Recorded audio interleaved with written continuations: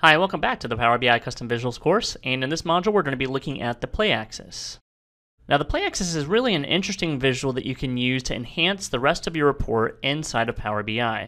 It's really a type of a dynamic slicer that lets you animate all of the other visuals on your report. So kind of think of it as a slicer, but one that you can actually animate with a play button.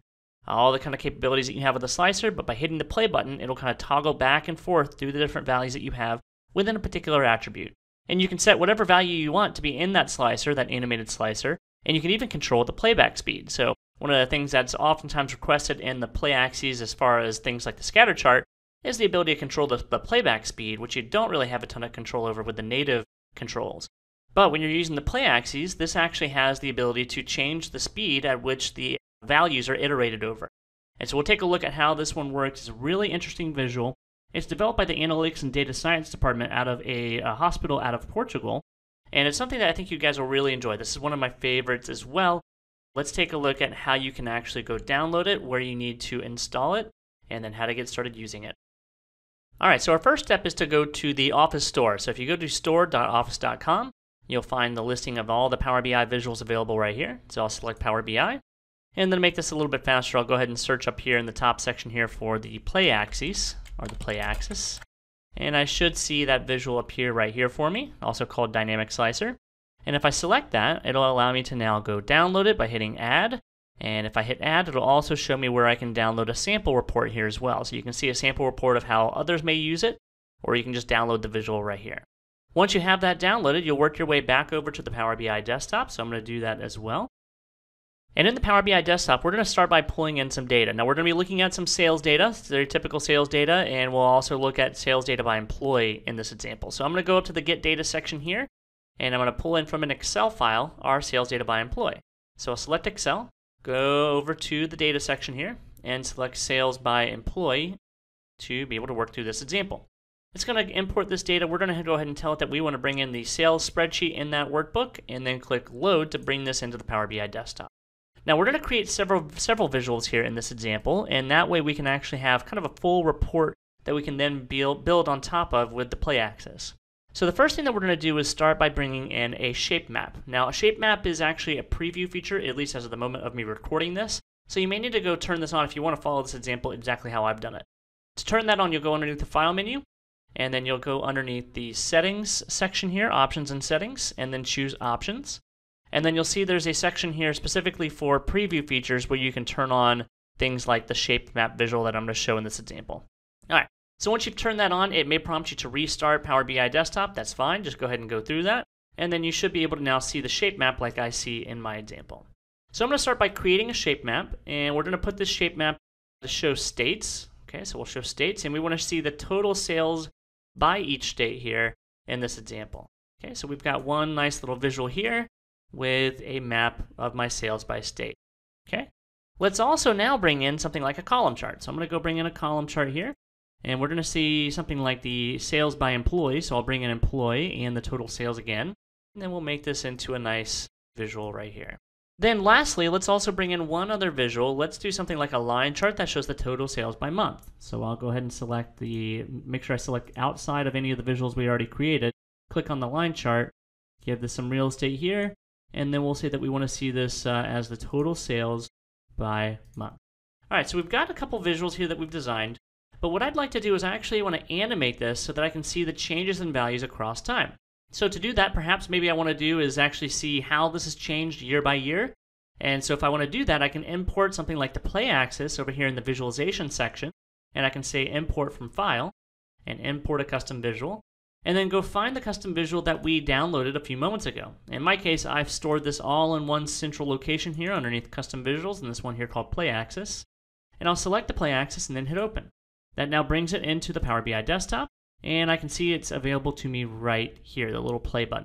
Now I can select that, make sure I have nothing selected in the design surface right now, and I can select the play axis, make that a little bit larger, and I can put something like the calendar year in there. And so what it'll allow me to do now is it actually gives me an animated play button, kind of looks like a Walkman here, where you can hit the play button and actually animate the changes in the values across time.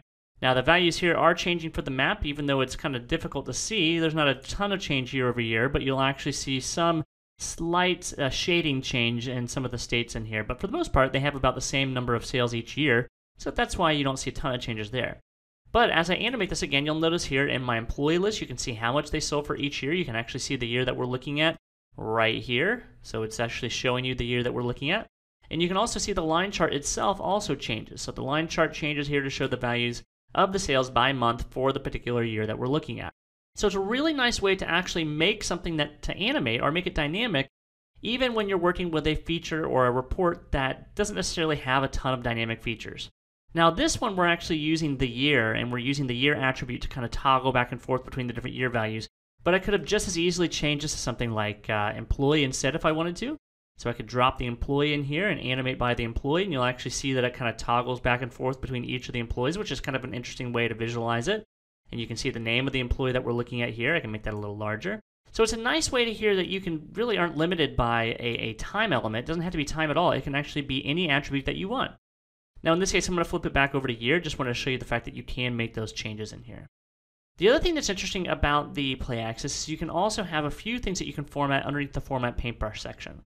So underneath the Format Paintbrush section, we'll start by looking at the animation settings right here. Underneath the animation settings, this is where you can actually turn on the ability to auto start the animation. So if I click on here, that'll actually automatically start this without me having to click the play button. And you'll see the play button kind of gets grayed out while that's going on.